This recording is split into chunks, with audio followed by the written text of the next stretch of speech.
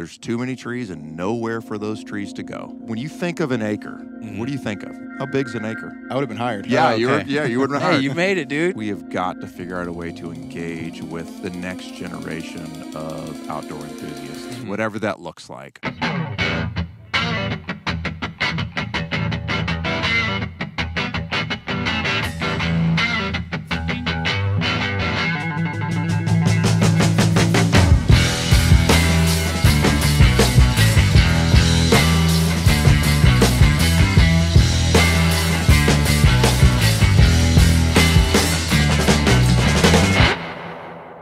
Welcome back to the Ozark podcast. Our guest of the day is none other than Roger Mangham with the Nature Conservancy, and Roger, you've got you've come highly recommended to us as a guest who can walk us through and educate us all on the benefits of prescribed burning and forest management, talking about the Ozarks and how to manage for good habitat for wildlife and other things.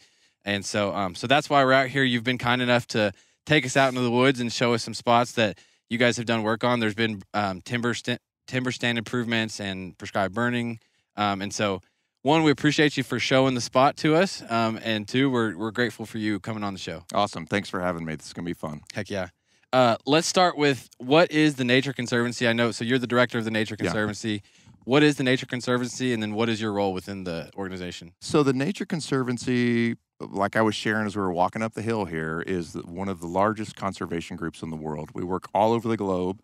We're currently operating in 77 countries. We've been around for a long time. We started in Arkansas in 1982. The chapter really was formalized in 1986. And really what's part of our DNA is we're a land trust. So we're a charity. We're a 501c3.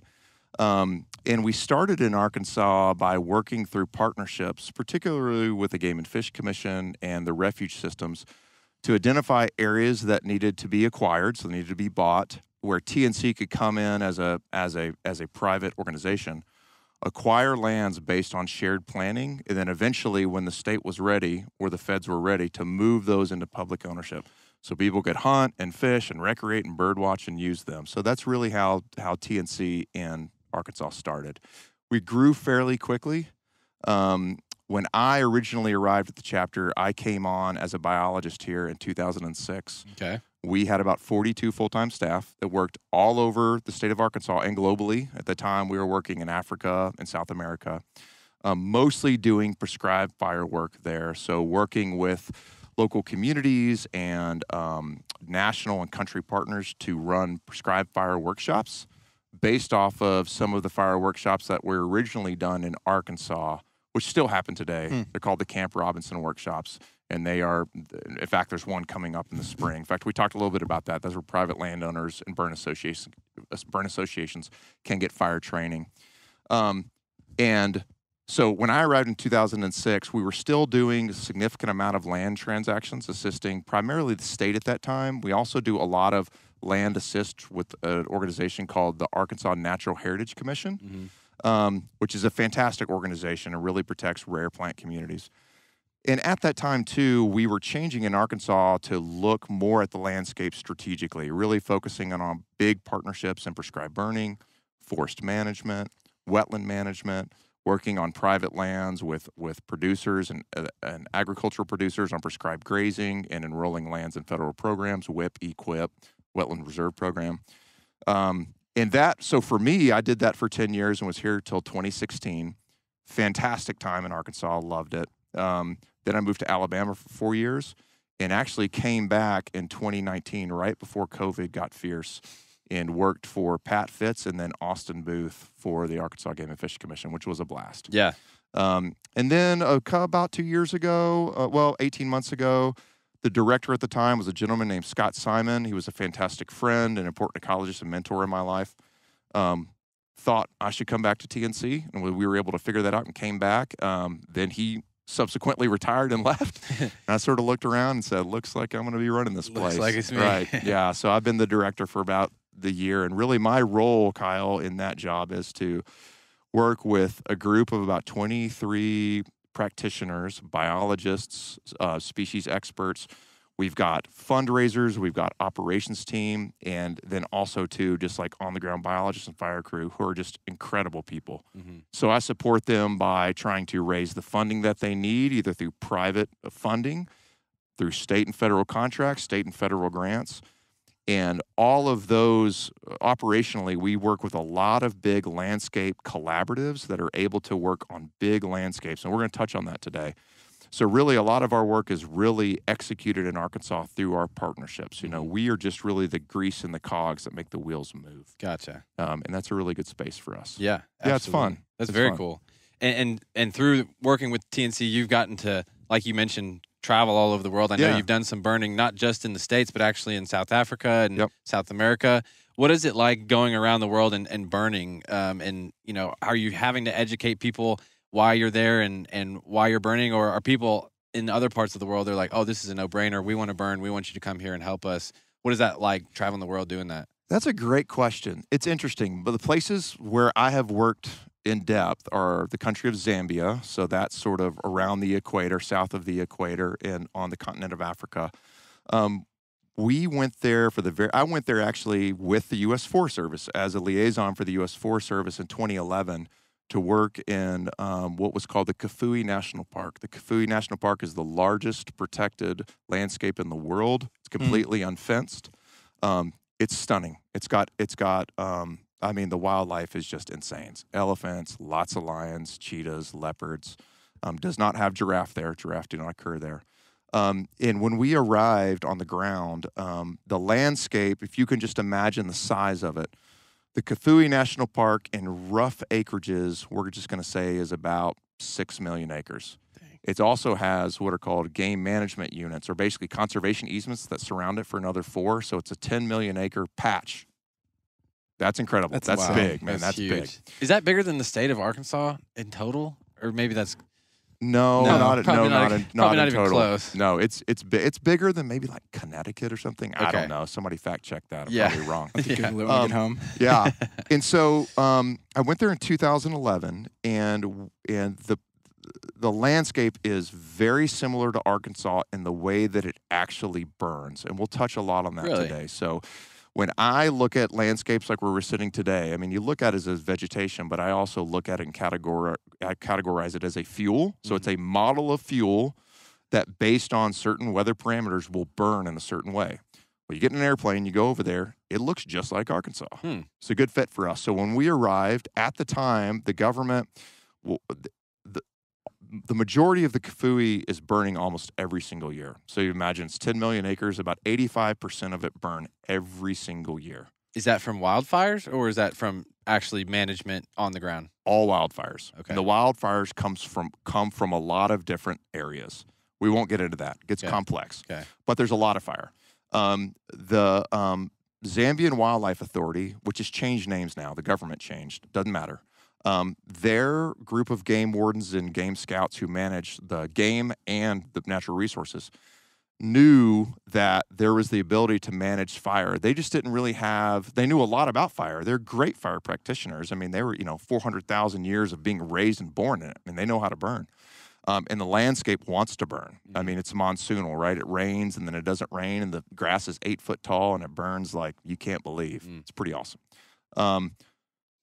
But when I arrived, the Forest Service was doing GIS modeling to understand how the fires moved across that place and where they came from, to try and allow the game scouts to figure out on how, from a resource protection standpoint, from being a game warden, to stop fires that were starting in the middle of the Kafue, which is great.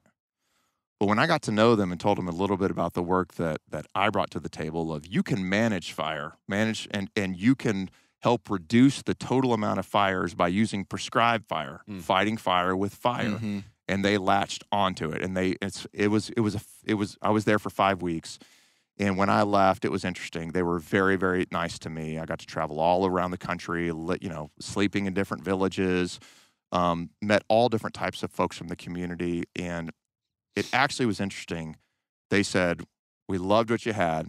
I bet you never come back." And I said, I'll be back. Bet. So I grabbed up a bunch of friends from the Nature Conservancy and the Forest Service, McCree, who was supposed to be here today, Mike Melnichuk, um, uh, and a couple of other fire practitioners I knew from the Forest Service who were good and experienced and could work without a net there. We went back to the same place in a town called Gashaka, and we ran the first training seminar, wildfire seminar, where the scouts and community leaders and the ecologists and the wildlife biologists came in, and we would go out and they would basically spend the first part of the workshop writing fire management plans. So what do they actually want to achieve with fire? Where's it going to go? How do we calculate rates of spread? How do we apply it? And then they came up with these fire management plans for these small areas. And then we would go out and we would actually burn these plots using very simple tools we bought from the States. Bladder bags, fire rakes, protective clothing, protective eyewear, simple stuff, boots. And they very quickly realized that based on the science of fire, fire is a lot like forestry. It's a science, but it's also an art. And there's ways that you can predict based on variables of what it's going to do. And they had seen fire for their entire lives. And once they understood they could use it as a tool, it's been great. And so they were executing early season burning in long linear areas, very miles and miles and miles of what we call black line, basically making area that's burned, will not reburn, right? If there's no fuel, it can't burn. Yeah.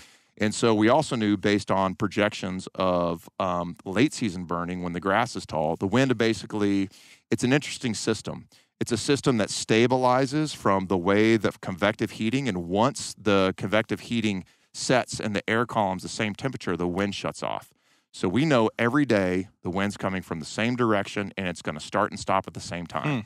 So based on that, based on relative humidity, I can calculate, if I light a fire right here, you can do it here today. If we start a fire right here based on these conditions, I can tell you how hot it's going to be, how tall the flames are going to be, how fast they're going to move, and when based on dew point. So when the dew collects on your yard, it'll put it out.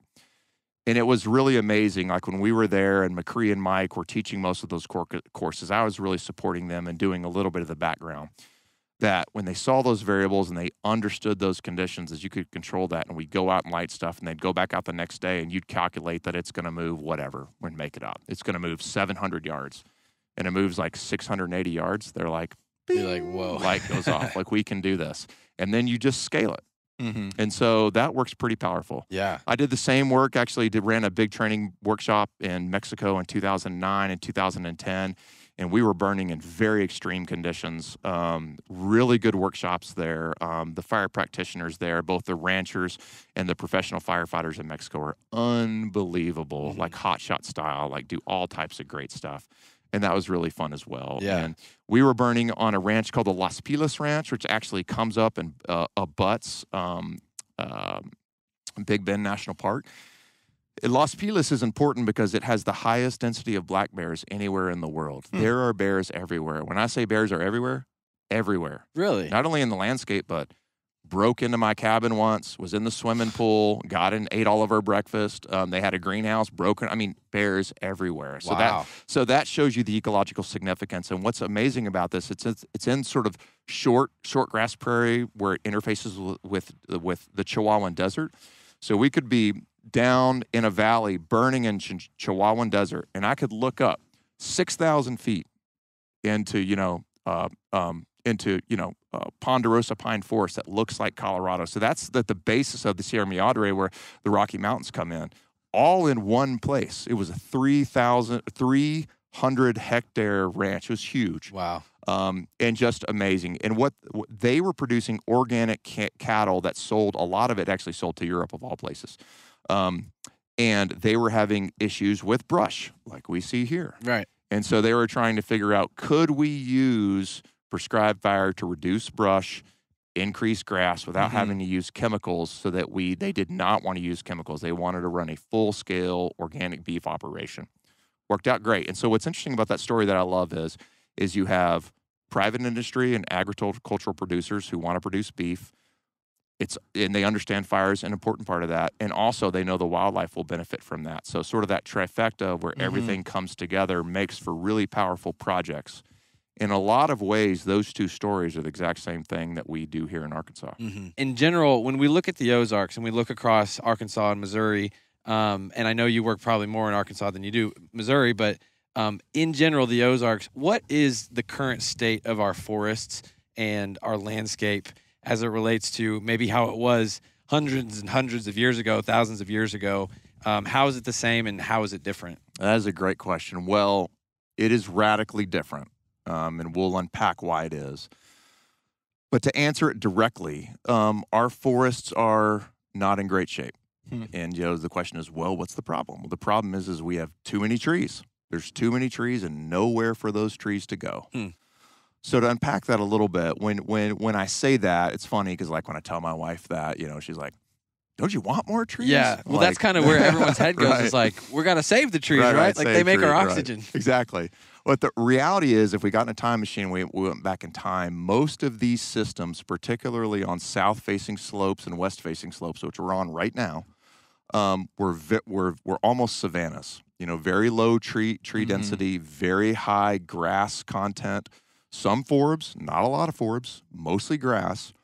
And all that was because of hundreds of thousands of years of native peoples using prescribed fire in these systems that not only altered them from an anthropomorphic standpoint, but, people, even today, we are part of these systems. People are not removed from nature. We live together. If we can live symbiotically, that's awesome. In most cases, we don't, but we should try to.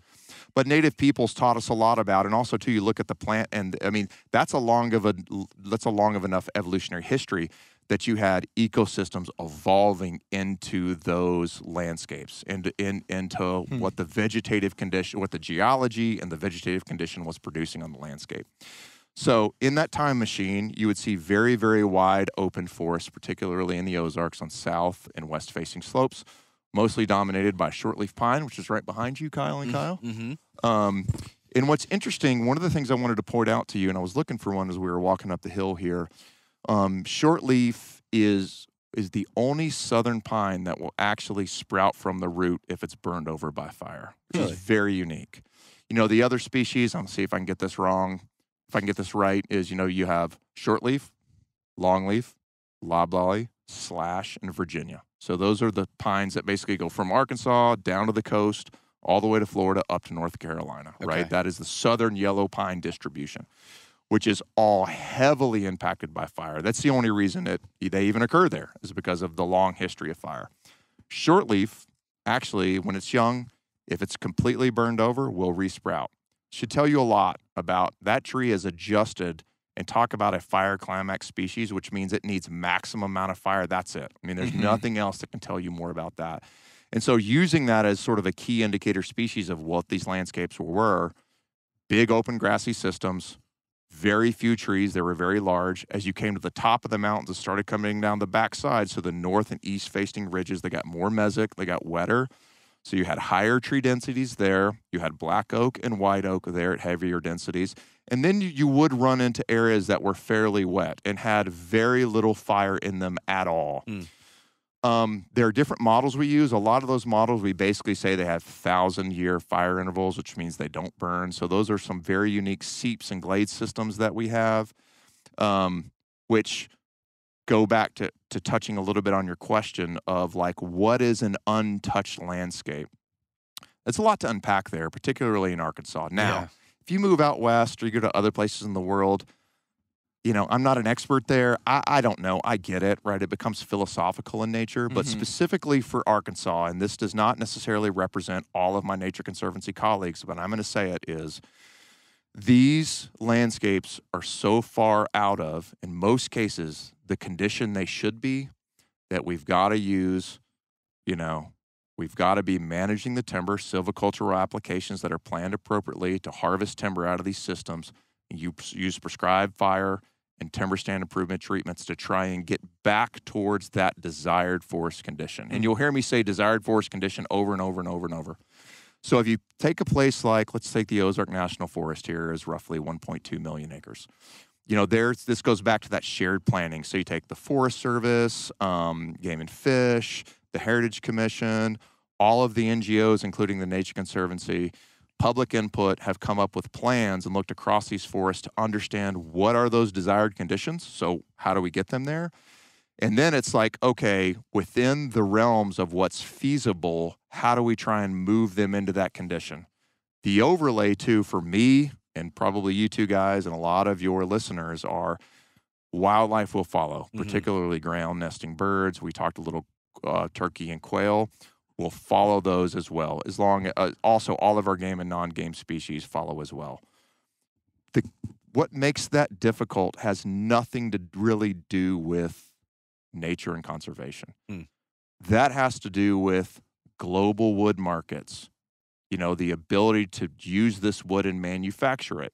Changes in tax laws that happened in the 90s that discouraged large family lands that were managed as timber companies to move and sell out and become REIT and TIMOs. We can talk a little bit about that. TIMOs? TIMOs. So TIMO stands for a Timber Investment Management Organization. Okay. So when you get into the forestry side, the operational stuff, which is the stuff I actually really like, that's where I geek out. Yeah. The conditions, right? The enabling conditions to manage our forests in the South have changed radically, even within my career. Okay. So when I originally I have a forestry degree and a wildlife management degree and a master's degree in wildlife management and biology. So when I got out with a forestry degree, that's right when North America, United States, was changing, particularly from some tax structural assets of the way that large timber companies were looking at timber lands. And what you saw that companies, I believe, if you're a C Corp tax entity versus an S Corp tax entity, you were able to, if you manage your land as an S Corp, you were able to decouple the land from the timber asset. And so what happened is you had these companies, and more power to them, because as compared to investing in the stock market, where at the time you were making 12%, if you were investing in timberland, you were making about 6%. But if you decoupled those two assets and classified them differently, you would meet that 12%, maybe even 15% at the time. So you saw a disconnect from the people who were managing the timber base. And so what happened is you lost the art. You still had the science. Yeah. I can still grow a lot of trees real fast. Right. But you lost the art, because then you had foresters who really weren't managing places. They were mercenaries, basically managing your timber asset for Wall Street investments. Okay. And then managing the land as a different asset base. And in my opinion, that really deconstructed the ability of the timber markets to absorb all this wood flow. It also made us less competitively globally on the wood market. And so those are some of the enabling conditions that make timber harvest and silviculture, and the ability to remove these fast-growing trees out of this landscape, has set us really, really behind. So in a lot of cases, like, when I meet with people who don't have a background in conservation, it's pretty simple, right? You harvest a bunch of wood, you manage a bunch of land, you burn a bunch, you use herbicides where you need, and it all works out. Well, that's not the case. Okay. You've got nowhere for this wood to go. So if you ratchet it up to that high level, we have our federal leadership, and we have our state leadership trying to think about, on the global market, how are we tweaking and altering to be able to make a difference in wood flow that, for me, makes a difference, a positive outcome for conservation. And all that's interconnected. And when you try and disconnect it and look at smaller landscapes, or say, well, in the Ozarks, we're all, we've got, it's a mess because of this and that and that. You really got to lift your eyes up and understand there are many factors at play that aren't necessarily considered, that should be considered by people every day. Gotcha. That impact not only landscape, they impact wildlife. I mean, they impact wildlife greatly. Yeah. And so when I think about things that need to be fixed, I want to fix that. I want to fix the machines that are making the machines. And that just takes time. Yeah. You had said something at the beginning of that kind of that whole discourse of information there, and it was how human beings and the land have never not been tied together. Yeah. Especially talking about tribal people and these nations of human beings for thousands of years who would burn and manage and all of that. And there seems to be this idea, maybe since the world became more suburban, that the wilderness and then home is different. Yeah. Like, it is disconnected. So the woods or the trees or the wilderness areas, those are outside of day-to-day life. So Right. let's leave those alone, let them do their thing. And I've been reflecting on that thought as you were talking. It's like that's never, as far as human history is concerned, that's never been the case. It's Yeah. actually a really new phenomenon to Yeah. say where I live and then the landscape around me are two divorced things, rather than all tied together. And so I don't know. I just wanted to throw that in there and see if you had any thoughts as to even how that mindset could play into the world of conservation, especially in Arkansas. Well, you're bumming me out, Kyle. That really brings me down because, yeah, right, you're right. A lot of this is human behavior. A lot of this has to do with the real significant disconnection of people from land, people from rural landscapes, people who were born and raised in the country and rural places. As we get further and further away from that, I'm really, really worried. And another overlay as well, and I'm not trying to bum you out because there's lots of positives we'll touch on. Climate change is significant. Mhm. Climate change affects a lot of this, and it's happening very, very fast. So not only are we trying to positively impact a place that is important for conservation, that's changing, right, as quickly, like as fast as we can plan, it's changing, right?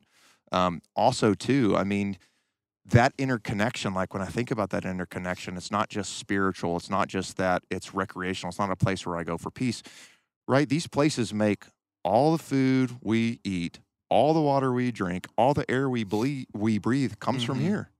Nature produces it, right? We are linked, and people, it bothers me a little bit when people think of this wilderness or they think of like nature as this thing that's different. I mean, we are in that. We are part of that. That's God's creation. We are part of that thing. And we've got to figure out a way to feed whatever 9, 10 billion people that'll be here of how to do it, and also take care of this because it's what sustains us. Yeah. Regardless how far away we're separated from it. Yeah. And the thing that scares me the most, Kyle, is phones. Kids staring at phones. I have 3 of them. Scares me to death more than anything, right? I mean, another reason to be disconnected from what reality really is. Oh, yeah. So Yeah, that's disconnect even from your own brain. In exactly. Some ways. Yeah, that's the old man in me. Yeah. Like, those kids. The older we get the same thing. Oh, We yeah. find ourselves talking about stuff like, golly, when did we start sounding old? 65? Like, Yeah. So basically, as you were kind of going back to Mhm. the current status, you said our forest in the Ozarks isn't necessarily in good health. Right. It's not at all.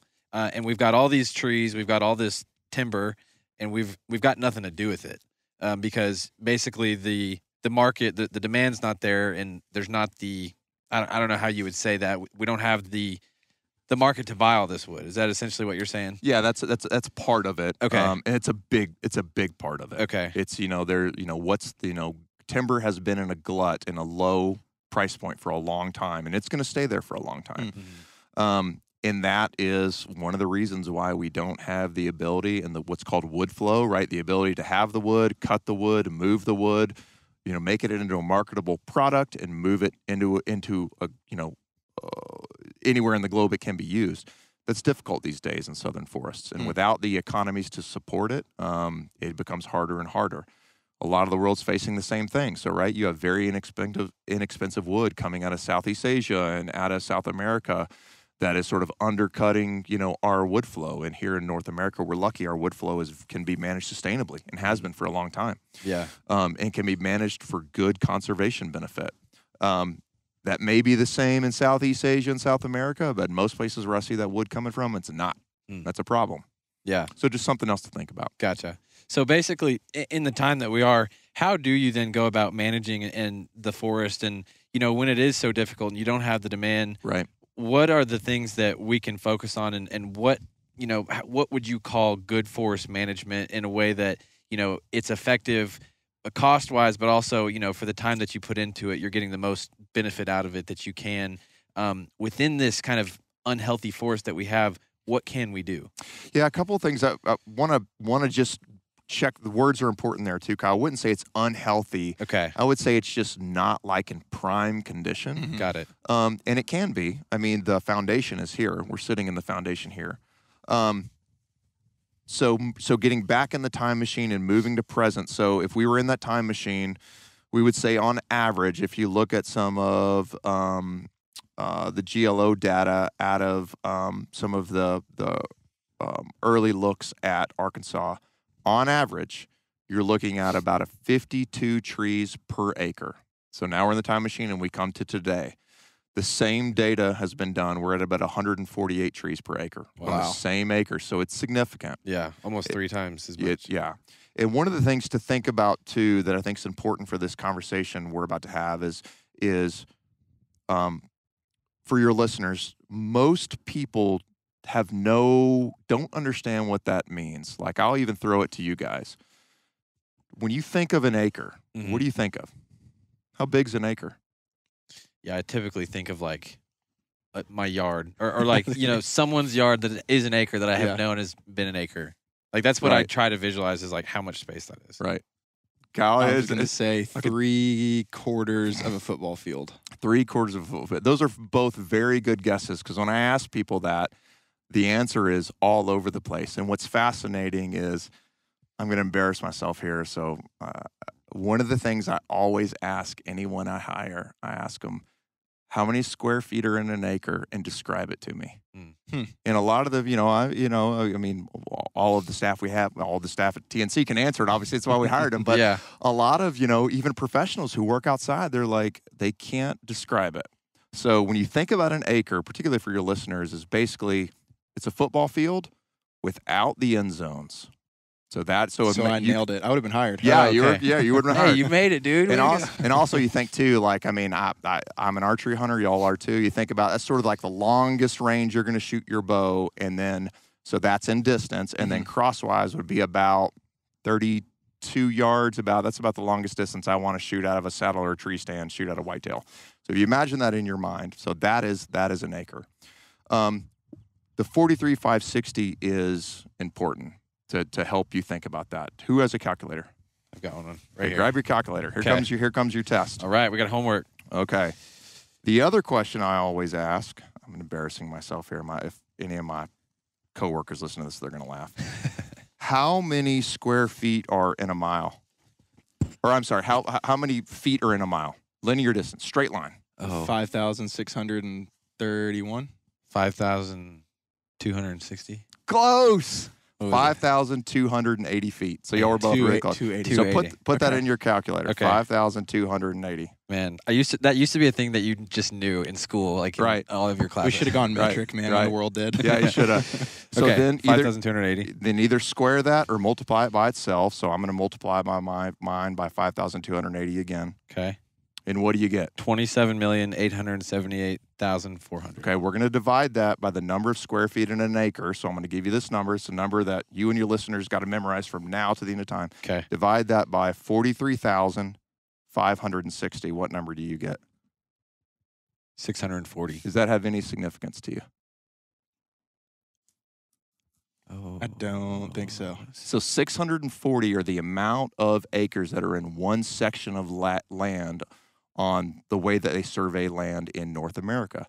So if you overlay that allows you to basically grid like all your onX and everything runs off of those numbers. Now, I won't take you, because your listeners will their heads will explode, to get into the geometry and the trigonometry. Wait, what is 640 telling me? That's telling you that in one section of land, which is a description of land, that you have 640 acres in that section of land. Got it. And that is, what do you call that? A section. Oh, okay, just a section. Now you can get into the trigonometry. Right, Sorry. right. And so what is important about that is when you think about like how land is measured and how you can actually measure, like, okay, you're saying there was 52 trees and now there's 148 trees. What does that even mean? Like, what am I looking at?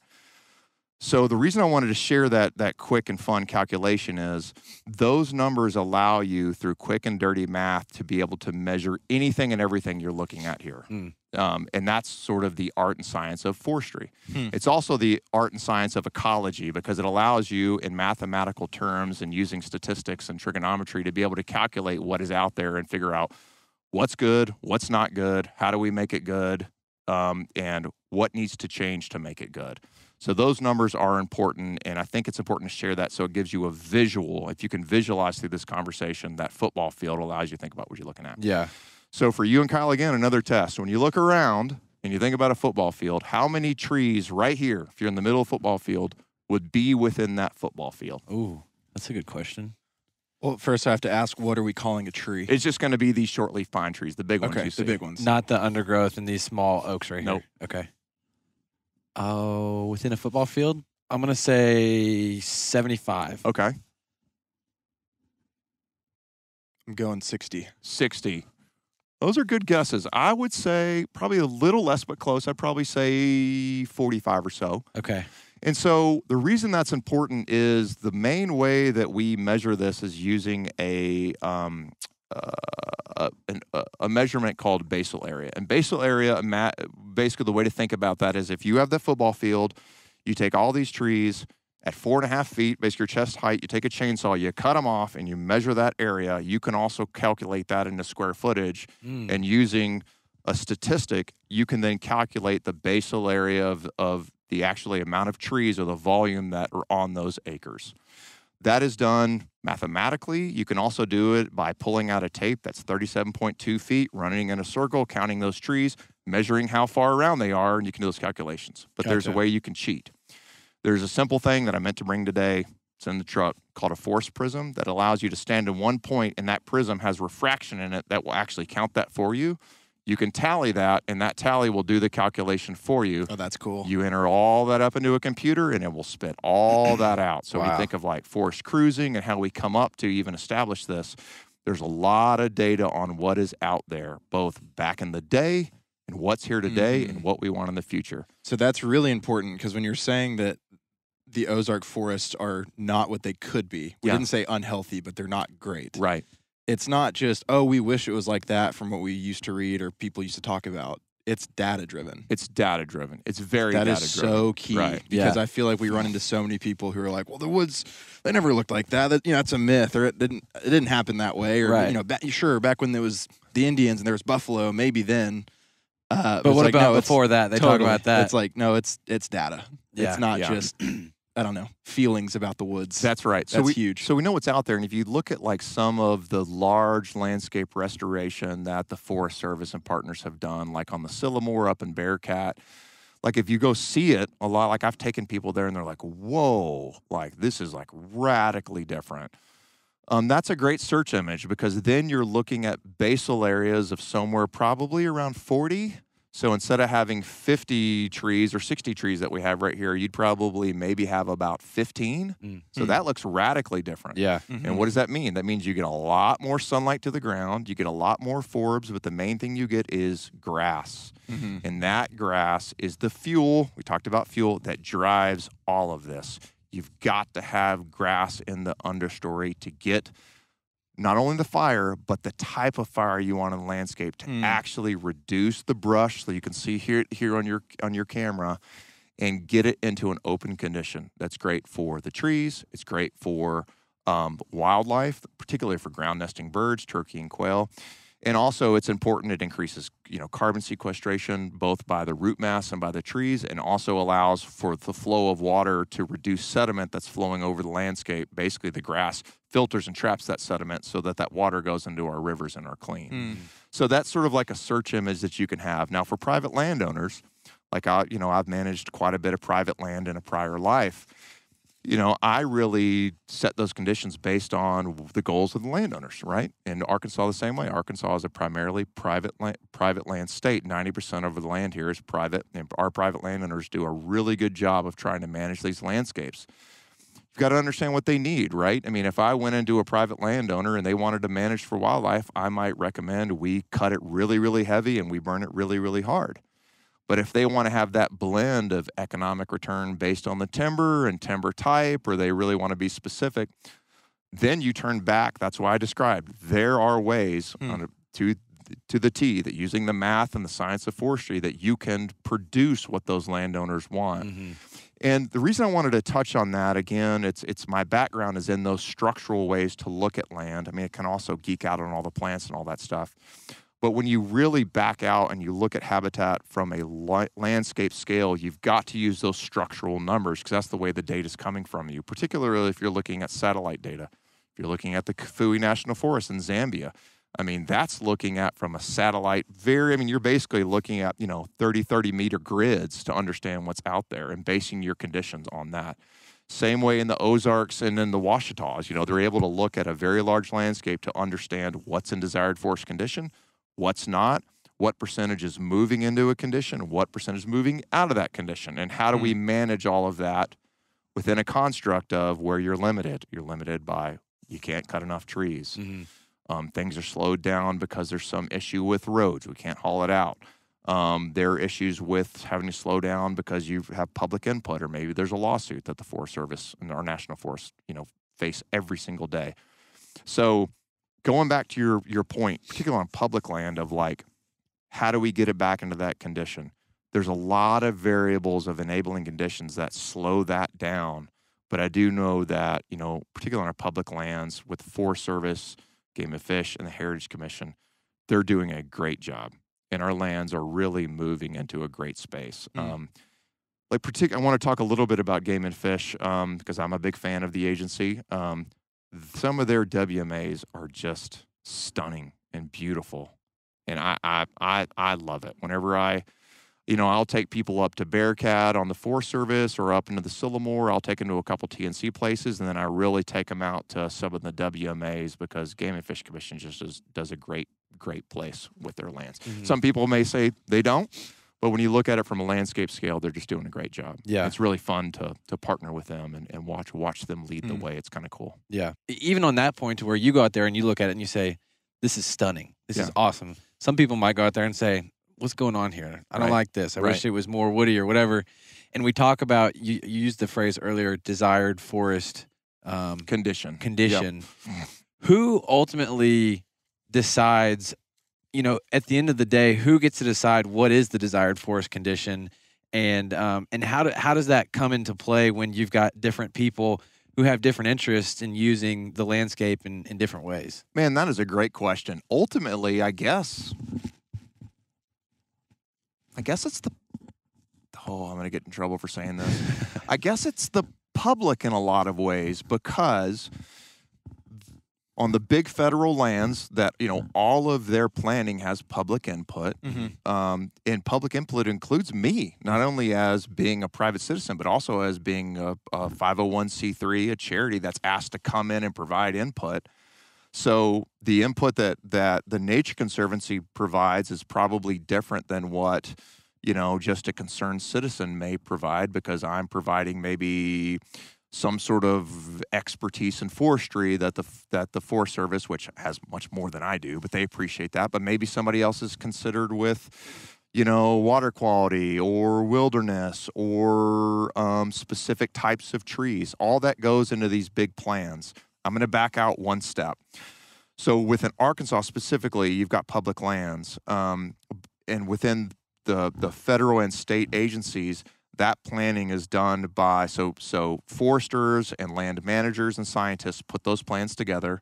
They are then vetted by coalitions and groups of partners that all come in a one room, agree that this is what we're going, these are the desired forest conditions based on historical evidence, what guilds of certain species need, what guilds of certain aquatic species in these rivers need to survive, and then here's the key: what can we actually do on the ground? Then they break it out to say, well, this percentage of the Ozarks should be in this condition. This percentage of the Ozarks should be in this condition. This percentage of the Ozarks should be in this condition.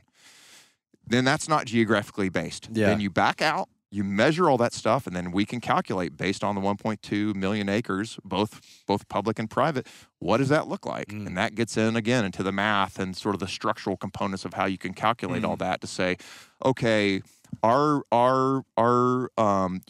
mid-seral, mid-successional conditions, we need more of that for these reasons. Okay, we're going to shift our planning in these areas to try and produce that habitat. So that's how those decisions are made. Gotcha. That's very coarse. It gets very nuanced quick, but that's the way those decisions are made. You mentioned historical evidence. You mentioned species. What were the other ones that you mentioned? What else did I say? Mention? You had said species need, like, I assume you're talking about plants typically, those fire dependent. And animals. And too. animals. Yeah, and animals too. Needs of those animals. And And then monitoring data. That's one role that the Nature Conservancy plays, particularly in our national forests, is we have some really great ecologists that work with ecologists from the Forest Service and with some great teams from the Arkansas Natural Heritage Commission and Game and Fish to do the monitoring, to say, we want it to be this based on these measurements we talked about. They go out, they take those measurements. They also then put in plant plots to understand. You overlay that with like inventories on birds. Are the right birds there? Are the right bats there? Are the right fish in that stream there? If all that's imbalanced, that has been prescribed by this desired forest condition. And when those align and they're close enough statistically, we know that spot's good. Gotcha. It changes the next day. It's always changing. It's a continuum. All these changes happening all at once. Yeah.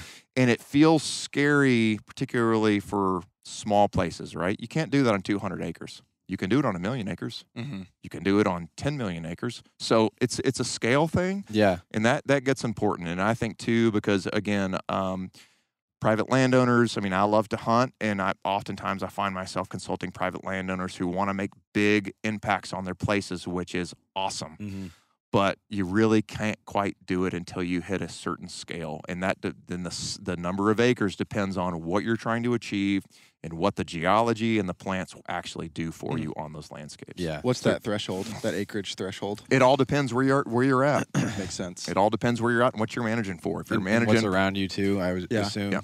Yeah. And so the way the lens I look at that through, because I mean, really my background is in birds, is I'm thinking quail and turkey. Because those are big landscape species that you need to look at from a landscape habitat condition. That's very different than going in and managing for trophy whitetails. That really changes it, right? Yeah. And also, too, in the Ozarks, that could be a difficult thing versus if you're in South Texas and you've got, 100,000 acres to manage for trophy whitetails. It's a different world, right? Yeah, no, it is.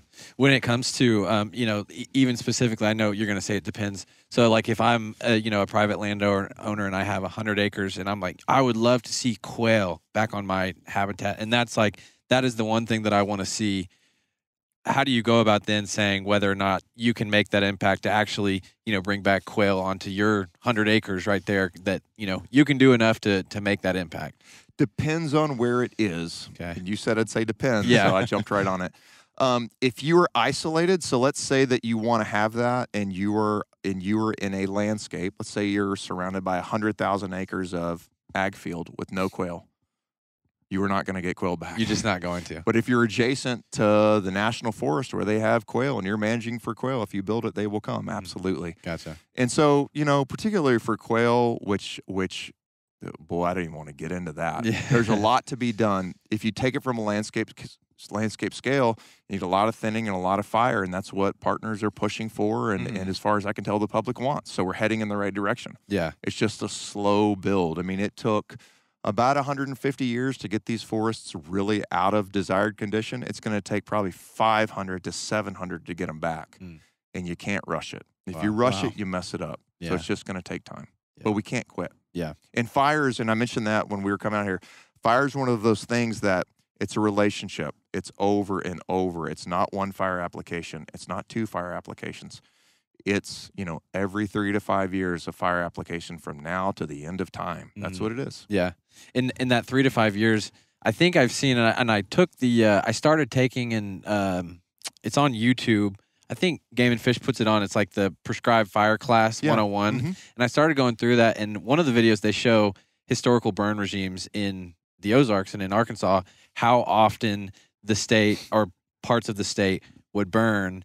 And historically, they have evidence, and you can tell based on species, and I don't really know how they come up with it, but they say that the state would burn every 3 to 5 years is at least the number that I'm remembering. Is that where those kind of time frames come from? Yes. Looking back at historical evidence? Gotcha. And how do you arrive at that? Like, we're looking back 400 years ago, and we knew how often, this landscape burned. There's a couple of ways. Probably the main way, which is the simplest way to understand, is to look at the dendrochronology. As you cut down these large trees and basically count the rings, you can see the fire scars in them, so you can count them. Okay. And then also you can look at sort of the vegetation tells you a story, right? You can walk into an area if you know what you're looking at.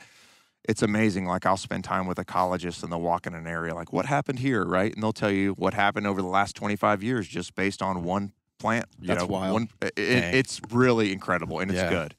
And it's something you build over time. But, you know, these landscapes, when you burn them, tell you something. So when I go into a really thick forest, like I'm looking over your head, Kyle, there's a thicker forest back there. Let's just say I went in there, took 1 acre, right, a football field. I cut it heavy. I left 5 trees on it, right? And then I burned it, and it came up in a prairie. It used to be a prairie. Yeah. And that happens all over this state. I can take you to areas in South Arkansas that are dense pine plantations. You cut them, you burn them, and they come up in prairie plants because it was a blackland prairie 150 years ago. All the There wasn't a tree on it. Waiting. Yeah. So Waiting for it. it's those type of stories that the land will speak to you. Yeah. You know, just really will. That is cool. Looking forward, knowing where we're at, where things have been within the Ozarks, what is your idea of success? And maybe not just you personally, but you know, how do we think about this as outdoorsmen? And you know, you're talking to an audience of outdoorsmen, people who love the Ozarks. What does good look like? What does an idea of success that we can thrive for maybe look like in the future for the Ozarks? I would say in the short term, well, Kyle, and you touched on this earlier too, is like we have got to figure out a way to engage with the next generation of outdoor enthusiasts, whatever that looks like. Like you hear people talking about consumptive versus non-consumptive. You talk about people who, you know, love to float and paddle, people love to ride mountain bikes, people who love to bow hunt. We have got to get the generation, I'm going to say it because I got 3 teenagers, right, that are below the age of 20 back out into the woods in a meaningful way, whatever that is. So that's one, right? Everyone knows that. It's not a big deal. So that's one. Secondarily, we're in a really good spot. Arkansas, the reason I wanted to work here and spend my career here, and I have been blessed to be a bit of a gypsy and travel all over, which has really served me well in the long run. This is one of the most amazing places to work on the planet. We partner together so well, I can't even describe to you two guys. And I know y'all have heard that probably from all of the different guests you've had on your shows. There is a secret sauce to that makes Arkansas special, where we do things together and it feels natural and it feels good. And,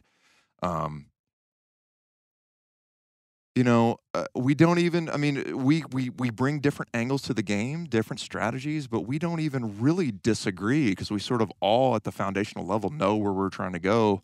We may do it a little differently and we just do it. So that's fantastic. So I want to share that with your listeners, that I think that Arkansas is in a really good place, and when it comes to forest management and wildlife habitat, I think we're drifting in a very good direction. There's a lot of work to do. I mentioned on those high-level things that are important, but too, you think about, you know, what the Game and Fish Commission in Austin is leading on the conservation incentive program on private lands. That's big. I'd love to see that grow. Absolutely. And, you know, I would encourage your listeners to understand that and think about it. And if they believe in it, you know, let Game and Fish know that they believe in that. Let their local constituents and their legislators know that that's a good thing. Yeah. For anyone who doesn't know what you're talking about, go back and listen to our episode with Austin Booth. He was talking about the conservation incentive program and kind of what's going on within the agency. Yeah. And so they're also, too, they're growing up their private lands division, and there's some great leaders in that division who are good friends of mine who just with the right staffing and the right budget can do big things on private lands in the right places. And that's really exciting. So I feel really good about that. To close on that too, and even if you think about the National Forest and we're sitting in the middle of it, so I'm thinking of it as, you know, you really for me, I'm going to be talking about nature stuff because that's what I really care about.